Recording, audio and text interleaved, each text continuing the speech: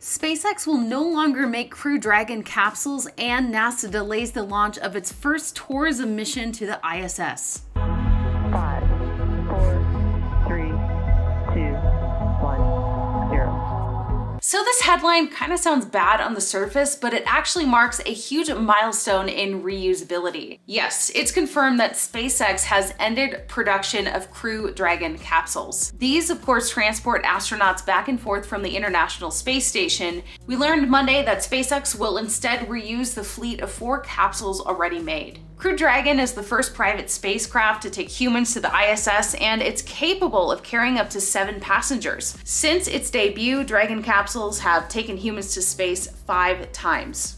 SpaceX President Gwynne Shotwell told Reuters that they are finishing their final capsule, but they are still manufacturing components because they will need to refurbish the existing capsules. After each flight of a Crew Dragon, the spacecraft must go through a refurbishment process in Florida, and this is where certain hardware is tweaked to make the vehicle flight ready again. We've also learned that there are more delays, not just with Starship. Now we know that the FAA expects their environmental review to be completed by April 29th. It was supposed to be at the end of March. That has been delayed.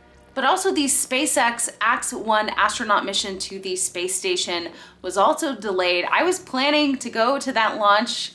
I've never seen a launch yet, so I was going to make that my first launch. That got delayed and my plans have changed. I'll actually be in Austin, Texas, at TeslaCon, Texas during that, supposedly, when it's happening. But the Artemis 1 moon mission wet dress rehearsal is happening this weekend, and this is pushing the AX-1 launch back. This will be the first all-private crewed mission to the International Space Station.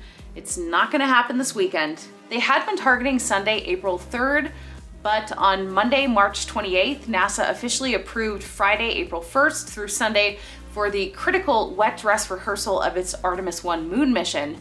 So this is just a practice session that's also taking place at the Kennedy Space Center.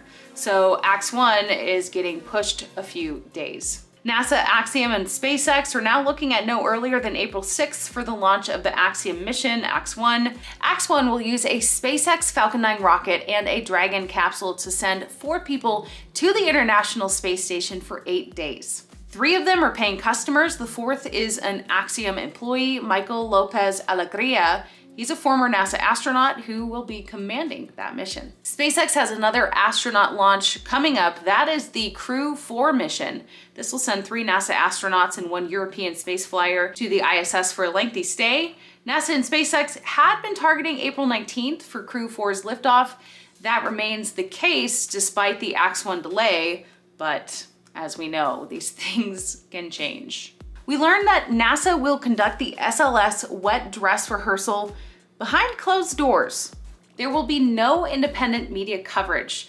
Never in the history of US human spaceflight has the press corps, the public, been left this much in the dark about a new NASA vehicle. That's what Stephen Young tweeted with Spaceflight Now. Some people are saying, well, it's not gonna be all that exciting. They're just filling up the vehicle with liquid. What is there to see?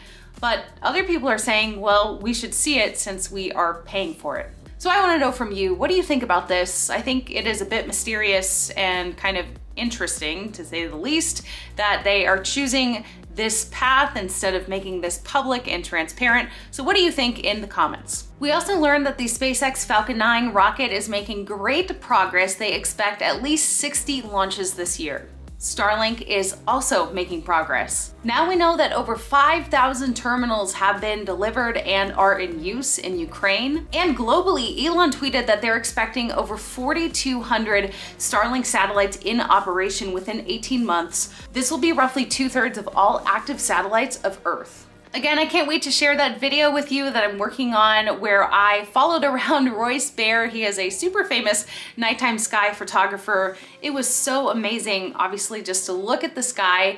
It's so seldom that I actually get to see the stars because I'm usually in the city, but also to see how he captures those magnificent photos. Can't wait to share that video with you. If you're new to the channel, you won't want to miss it, so make sure to subscribe to Ellie in Space, and I'll see you very soon.